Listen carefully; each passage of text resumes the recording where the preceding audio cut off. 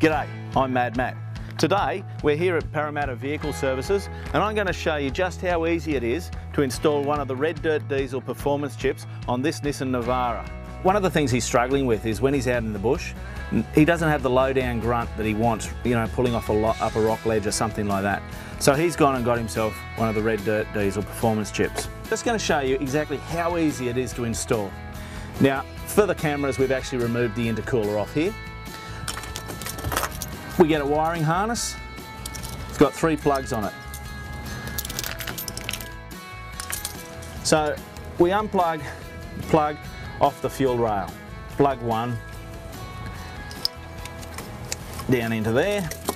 Plug 2 onto the fuel rail, and then we route the harness down through here. The important thing with the harness, due to EMF, which is electromagnetic frequency, we don't run the harnesses, you know, nice and neatly cable tied along another cable. We actually run them across the cables as much as possible, and that just stops any electrical interference going on. I'm just going to run it up under that line there. I think that'll be neater. Take the red dirt diesel performance chip, plug that in there. Very similar plug like you have on the back of your monitor for your computer, if you know what they're like. Okay, tighten up the screws, that's done. They come with these really cool little bags. They're not waterproof, but they're just going to keep the dust and the like off the unit, and they will offer a degree of protection from moisture, shall we say. The unit is reasonably well sealed, and it's going to take, you know, the water you get on it from a water crossing, it's going to cope with that sort of water. Okay, and then it's got the Velcro strap there, so I'll just strap that up around there for now.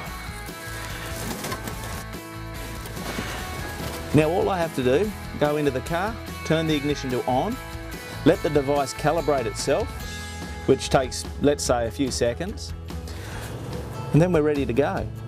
This baby's installed. How cool's that?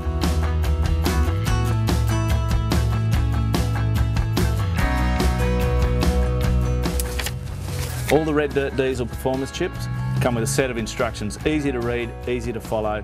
Anybody can do this, honestly.